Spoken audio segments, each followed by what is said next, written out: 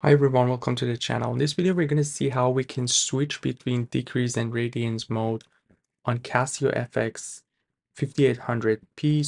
So we're going to start the calculator by pressing on the AC, and if we look at the top of the screen right now, see we have a D in here which shows that the degrees mode is on now. And if we just press on the shift and mode, we can see the number 3 is degrees and number 4 is radians. So if we just put number 4, we will switch from degrees to radians. So we see that now we have R instead of D. We can do the same thing. So shift mode, 3 is degrees.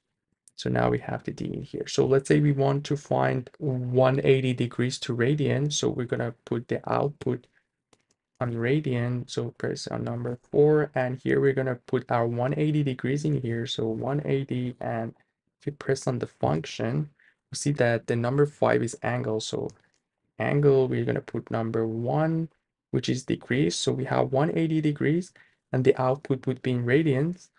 So it's going to give us 3.14 or the pi that we have. And we can also change the output in different formats. So if you just press on shift mode and press on number 1, and for our 180 degrees that we put, again, function 5 angle number 1, it's going to show us in pi as opposed to 3.14. That's another way of showing the output. So yeah, that's pretty much everything for this one. Hope you guys enjoy it. Let me know if you have any questions, and you guys take care. I'll see you in the next one.